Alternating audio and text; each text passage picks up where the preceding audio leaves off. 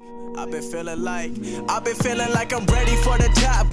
Hi there, this video is a presentation of a smart poker table project that 3 colleagues and I have been working on over the last year.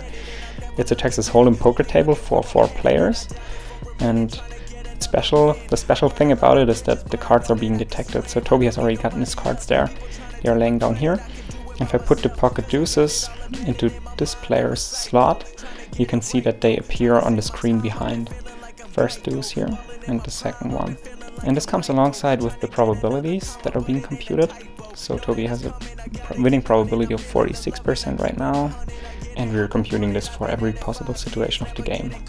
That is 4 players and community cards. This is working because we have attached RFID stickers to every single one of these 52 cards in the deck, and so we can identify every card.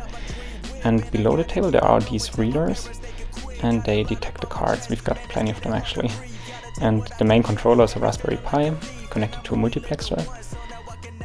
I hope you've enjoyed this video. Thanks for watching. You already know I gotta do it. You know what it is.